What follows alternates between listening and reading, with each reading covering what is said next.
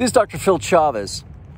The Trojan War was a famous conflict in Greek mythology that set around the 12th century BC.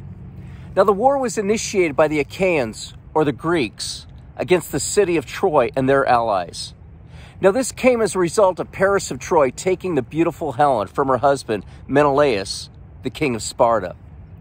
The war is considered one of the most epic and iconic stories, and it has been narrated through many works of Greek literature, especially Homer's Iliad. Some consider the Iliad the greatest story ever written. Now, most of the book concerns the final period of the decade-long siege of Troy. Likely the Iliad has more vital messages about the nature of men than any other epic. The film adaptation of Homer's Iliad was the movie Troy, released in 2004, and it gives some accounts for the fates of the men involved, including the great Hector of Troy, played by Eric Bana, Paris of Troy by Orlando Bloom, and the focal figure, the Greek Myrmidon warrior Achilles, played by Brad Pitt. Now, brothers, there's an interesting scene where Achilles is leaving his tent for battle, and a messenger boy follows him to his horse, and he says, "Are the stories true? They say your mother was an immortal goddess. They say you can't be killed." Achilles responds, "I wouldn't be bothering with my shield then, would I?" The boy then says, "That's Thessalonian you're fighting. He's the biggest man I've ever seen. I wouldn't want to fight him."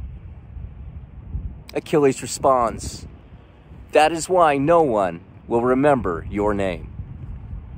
Brothers, in many mythical stories of antiquity, much is said about the features of great men, heroism in battle, legendary deeds which endure in perpetual memory. Greatness meant great deeds or great feats, and great feats made for fabulous stories, and men love to hear about stories. Now, this may seem to some vain or hollow on some levels, but not really. Men need heroes and epic figures so they can aspire to something huge, so they can overcome fear, so they can set the bar high. Men simply need great examples so they might pursue that which is noble and honorable. Brothers, I hope you have superb models leading you to do great deeds. Otherwise, no one will remember your name.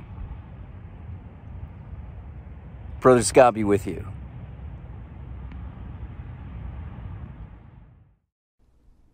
We appreciate you viewing our Manly Minutes. Thank you for whatever donation you can offer to make our content possible. Go to themensacademy.org/donate. Thank you.